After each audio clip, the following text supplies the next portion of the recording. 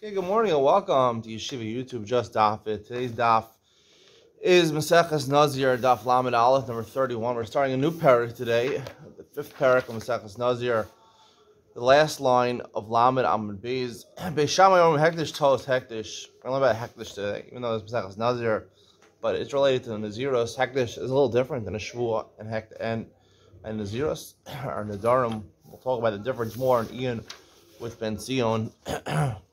Fundamental difference in Hektish versus Shvuah or Nadarim. Beis Hillel Omer Ein Hektish. Beis Hillel says that if you made Hektish by mistake, it's not Hektish. What's an example of this? Ketzad Amar Shor Shachar Sheyetzim Beisi Rishon. He wants to consecrate an animal, a bull that comes out of his house that's black. The black bull that comes out of my house first, Hareyu Hektish, Yatza Lapan. The first, right? He's saying this in the morning, and then later on in the afternoon, the animal comes out, and it happens to be a white cow, not a white bull, not a black bull. Beis Shammai Omer Hektish. Beis Shammai says it's Hektish. Beis Hillel Omer Ein Hektish. It's a mistake. It's not Hektish. Dinar Zav, another example. Dinar Zav Sheyal B'Yadei Rishon.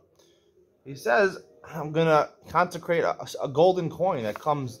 I'm going to reach into a box of my coins. It has gold coins, silver coins. He says the gold coin, which comes in my hand first, Hareyu Hektish. I'm consecrating it for the Beis Hamikdash. Allah Shal Kesef, a silver coin.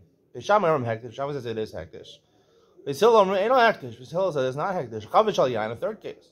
Barrel of wine, Shal B'Yadei Rishon. He goes down to his wine cellar, and there's also barrels of oil there.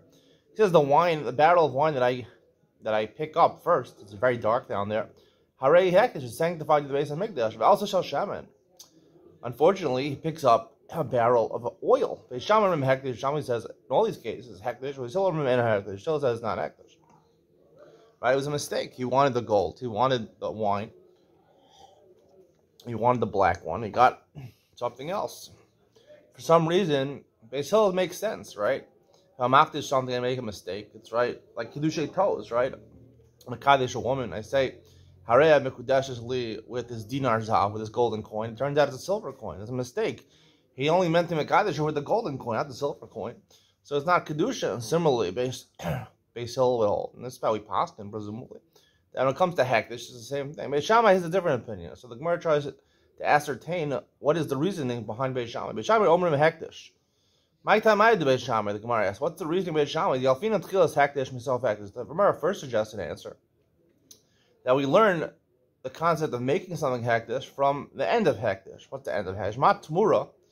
Afilu B'tos. I've Hektish Afilu B'tos. Tmura is a case where an animal was already consecrated. And I try to exchange, I'll say, I don't want to give this animal, I'll give a different animal in place of this animal. The halach by Tmura is that it gets Kedusha, but the first animal does not lose its Kedusha. So, the halach happens to be by Tmura. Masechas Tmura, it says that if I exchange, let's say, a black bull for the animal that's consecrated, and it ends up being a white bull, by Tmura, for some reason, it works. The Gemara explains it over there. So here also, when I start to make something Hektish, it should work also. Beis Hillel Omrim. What do they answer to that? Why shouldn't it be like Tmura? Hani Mili Tmura. That's by Tmura. It was already Kedusha. You're just transferring Kedusha to something else. Who's the Hektish? The Torah is Lo Machtin. However, to start the concept of the Hektish, by mistake, you wouldn't start it. Beis Shammai, according to Shammai, Ma Ilu Amar Harei Zetacha Zel Lechat Yom may have you Tmura. Even by Tmura, the Gemara challenges the Beis Shammai, right? If you say this animal is in place of this animal, right, at midday, Lechat Yom, midday, right? And it's not midday yet. It's the morning, right?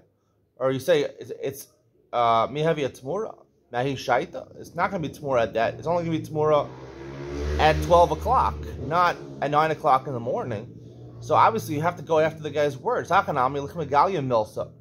Here also he says black bull and it ends up being a white bull, so it shouldn't be Hektish. Just like Tmura, presumably it shouldn't be Hektish because you have to go after his words. The words. Right? The words are the most important part. How do we find out what the person had in mind based on his words? So it turns out he said black bull, it's a white bull, so it shouldn't work. I'm Rav Papa. So Rav Papa gives a different opinion of Beis Shammai, a different answer for Beis Shammai's Svara.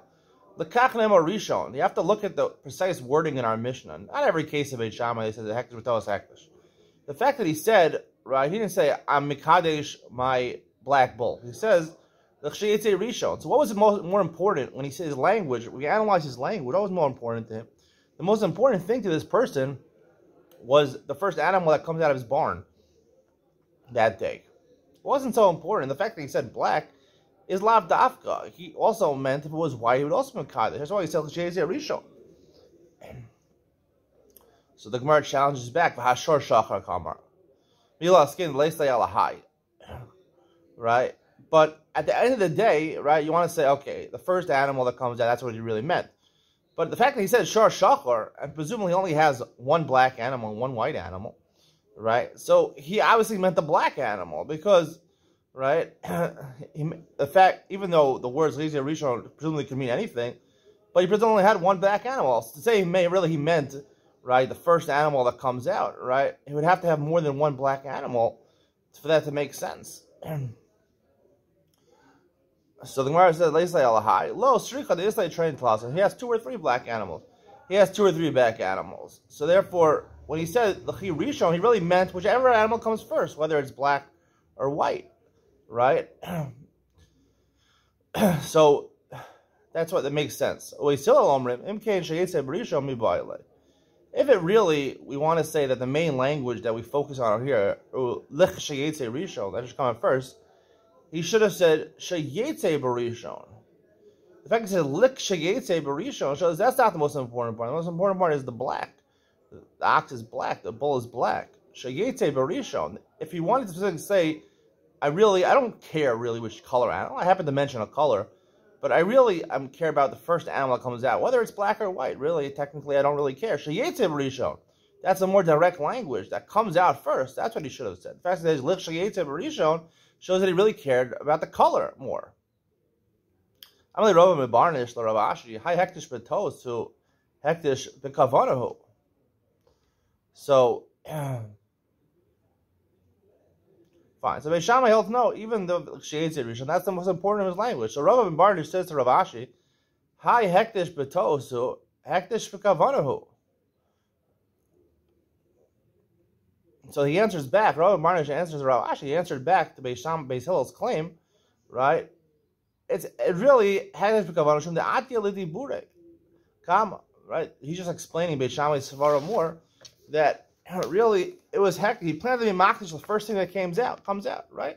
Not like Beis Hillel. Sheyetze barisha, that's the main part of his language, right? So he meant even if the white animal comes first, he meant to be makdish that. It was just his words got in the way. Right, and he said white, but he really didn't mean to say. He said black, but he really could have said white also. He made a mistake with his words. Right, he should have said nothing. He should have said l'sheyetze rishon, whichever one. That's really what he meant. His words got in the way. He said black. It turned out to be white. That's not the main part of his words. So he made a mistake with his words. So that's just a further explanation of Beis Shammai. This is Rav Papa's opinion. We're going to have another opinion of Abaye to give a different explanation of why Beis Shammai would say this. So the Gemara says, "V'sari Beis Shammai hektish v'tolos levi hektish." Beis Shammai really hold hektish by mistake is not hektish. Right. So we're saying here our Mishnah is different, but hektish v'tolos, right, would not be hektish. You made a mistake, right? It's really meant to say black, and it turned out white. It wouldn't be hektish. We have a Mishnah or Brisa that seems to indicate it would not be hektish. It would be hektish. Nonetheless, even if you made a complete mistake. That now we have a Mishnah another Nazir. He took a Nazirus upon himself, and he went to the Chacham and Matir his Nazirus. Right? It said, I didn't know Nazirus would be so difficult, right? Or I didn't really know what Nazirus was, so it was a mistake, right? Before he was Matir his Nazirus, he set aside an animal for the korban. This is from my Shlam and then my Nazirus. Once he's Matir his Nazirus, the animal loses its consecration. And it's not kadosh at all. It can go back to graze among the flock.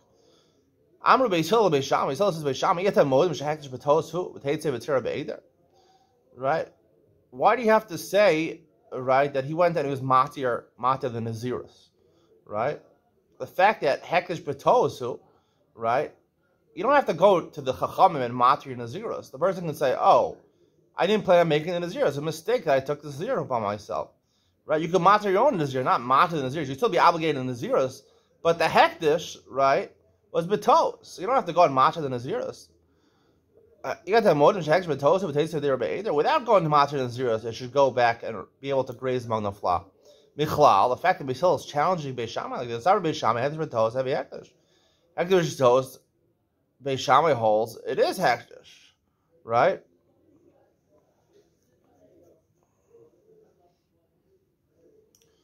Ella, so the Gemara says no. Beis Hillel Hudikato. Beis Hillel is making mistakes. Every time I Beis Shammai Mishum the Hekdesh B'Toos, Heavy Hekdesh. They thought that Beis Shammai's reasoning is that is Hekdesh B'Toos is considered Hekdesh. V'amri lahun Beis Shammai la mishum the Hekdesh B'Toos su el mishum the atil lezivure kama. It's not because, right, Hekdesh B'Toos is Hekdesh, right, which would seem to indicate from our Mishnah. It's because, like we explained before, like Rav Papa explained before, he made a mistake with his language, right? Really, he meant to say the first animal that comes out. The fact that he added the word black, black bull, that wasn't so important. He made a mistake with his language, so we discredit the language. We go with the first part of the main part of his statement, Rishon. So when he says, again, the Gemara challenges. According to Beis Shammai, our mission is different, but really Beis Shammai would agree with Beis Hillel. That Hekdesh B'Toos is not Hekdesh. It's not true. Tashma, they're walking on the road. There are some people walking down the street. Top of Laman Aleph and Beis. One person came opposite them. Amar Echad, Hareini Nazir Shazep Ploni. He says, I'll technically a Nazir by myself. I'm pretty sure it's my friend Ruvain or whatever. Charlie, my friend. Shazep Ploni. Ve'echad Amar, there's 6 people here. Ve'echad Amar, the second person said, Hareini Nazir Shazep Ploni. No, I don't agree with you. It's not Ruvain. Hareini Nazir, a third person said, Hareini Nazir She'echad Michem Nazir. He says, I'm a Nazir, right? That one of you, right, the first 2 people, is a Nazir. Or the fourth person says, She'ein echad michem Nazir. That neither of you is a Nazir. She'shnechem Nazirim. Or both of you Nazirim. She'kulchem Nazirim. Or that you're all Nazirim. Beis Shammai are kulam Nazirim. Beis Shammai says they're all Nazirim. And all 6 people are Nazirim. Even though, obviously, right, some of them made a mistake. Even though, for sure, some of them made a mistake. Because they both, the first 2, can't both be Nazirim, right? Nonetheless, we disregard the fact that it's impossible, right? Nonetheless, it becomes a Nazir. For sure, the first 2 people, right? They weren't sure if it's Reuven or not. So he said, I'm a Nazir if it's Reuven. He said, I'm a Nazir if it's not Reuven. So, and the last, 4 people, right? There's no way there's a Nazir. Nonetheless, they're all Nazirim. It's definitely Hekdesh B'Toos. It's got to cool them in Nazirim. Nonetheless, the halacha, according to Beis Shammai, they're all Nazirim. So you see, Hekdesh B'Toos is Hekdesh according to Beis Shammai. We saw Beis Shammai, Hekdesh B'Toos have a Hekdesh hachalo. It says, really, in that case, you're right. Hekdesh B'Toos, it is a proof. There it is, Hekdesh B'Toos. Here, it's different. Here, it's not a proof. Really, they hold Hekdesh B'Toos is Hekdesh. However, from our Mishnah, it's not a proof, because our Mishnah was talking about where he said, L'chshiyetze Risho, and that was the main part of his language. And he made a mistake. He stumbled in his language. That's Rav Papa. Abayi Amar. Abayi is a different answer. Lokas takadak to the kain b'safra. What's the case in our Mishnah? I'm not talking about he's standing in the morning at 9 o'clock in the morning. He says, whichever animal comes out of the barn, they come out of the barn at 11 o'clock in the morning. Whatever animal comes out of the barn at 11 o'clock, right? The black one, the first one that comes out, the first black one that comes out is considered to be Hekdesh. Alahacha b'mayaskina. What are we talking about? The kain b'tira, he's already at 12 o'clock in the afternoon. Amar shor shachar sheyatze b'beis Rishon. He doesn't know which animal came out. He had obviously a camera over there. It's going to tell him after the fact which one came out first. The heavy Hekdesh, the black one that comes out first should be Hekdesh. Amrulay, love enough. They say, look at the video, look at the replay. No, it was the white one came out first. V'amar lahun, when he heard about that, if I would have known the white one came out, I wouldn't have said black. Really, what I meant was the first one that comes out, right? Even though now I found out it's white. I would have wanted that to be Hekdesh. And that's why it's Hekdesh, because after the fact, he corroborates that. It's not really B'Toos, because at the end of the day, he says, I would have wanted either one. The fact that my language seems to indicate only the black one, but now I indicated I want the white one. The Gemara says, Mimatzis Amris, the Koyim B'Tira, Asik. We say our Mishnah is talking about, he's already after the fact, he's in the afternoon. Aktani Dinar Shal Zav Shiyala. The second case of the Mishnah is talking about, I'm picking up out of the pile a coin, a golden coin. It says Shiyala, I'm going to pick up in the future. So the Gemara says, no, Tani Sha'ala, change the words in the Mishnah, Sha'ala, after he took it out, that already came. Chavish al Yayin Shatala, Third case, right? He's going to take a barrel of wine. No, Tani Sha'alsa. Switch around the words that came. Amar Rav Chisda. So Rav Chisda makes a statement. Uchma b'chivra lakya. Chivra b'uchma lakya. If you have, basically he's saying a black bull is inferior to a white bull. If you have a herd full of white bulls, a black bull ruins the herd because, it's like a black sheep. Chivra b'uchma lakya. Now this statement, the article translates a little differently. It would seem that, a white bull among black herd is also bad, but they interpret, no, white is superior. He just meant to say that if a black bull has a white spot, right, that ruins a black bull. But anyway, the important part is the first part of the statement, that a white bull is superior to a black bull, and if you have a black bull among a herd of white bull, it ruins it. None. It devalues it. None. Shachar shiyatzim v'esi rishon hektish. The Mishnah says, the black bull that comes out of my house is hektish. Exactly like the ki makdish bayin ra makdish. When a person's makdish something, right, they do it in a stingy way, right? Meaning, if they find out, right, that it's better, they would be upset. If they find out it's worse, they'd be okay. I don't know, have a hektish. And Beis Shammai says it's hektish, right? It turned out, he said black, and it turns out white. So obviously he doesn't want a white one, because white is worth more, according to Rav Chisda. Velamais. The Gemara says, maybe, no. Ayin yafim mouth is really, you'll tell me. When people do hektish, they're in a generous mood. So if a white one, which is superior, comes out, they'll be happy with it. And that's why it's hektish. Dino shel zav she'ala b'yad rishon v'ala b'kesef. Beis Shammai hektish. Right? So if you're going to say that a person does it wholeheartedly in a generous way, so the second case doesn't make any sense, right? He shouldn't be happy. He should want the superior thing. Silver is worth 100 times less than gold. Velamai. So the word is what? Ayin ra machdish. You're going to say from the middle case, from the gold and silver, that a person does in a stingy way. Chavish al yain shalab yadi rishon. V'ala b'shal shemen. B'shamer hektish. Hashemen adif miyayin. Generally, olive oil is more valuable than wine. People don't realize this. Olive oil is really more valuable than wine. So you're stuck. Second case and the third case, contradict each other. No, the third case of the Mishnah was taught in the Galil, was taught for the Galilee, the northern part of Israel. The Chamra, they're the wine, right? The Kinneret, that area, a very fertile area. So the wine is more expensive than olive oil. That's what our Mishnah is talking about. So Reisha Kasha L'Rav Chisda. So so the last two cases, right? He's makdish ba'ayin ra. So therefore, he's happy with the silver coin, and he's happy with the oil. What about the Reisha? Rav Chisda says the white is superior. Amalei Rav Chisda ki amri v'tura de karmanai. Right? Where do I say really a black bull is better than a white bull? When do I say a white bull is better than a black bull? In a place called Carmenai. I don't know where this is, Carmenai, or a certain species of cows, of bulls. Those, the white bulls, are superior. Okay, whatever Carmenai is, I don't know. I'm trying to think of a place or a species of. I don't know the species of cows. I know basically there's New Jersey cows, and Hold'em or something like that. I don't know.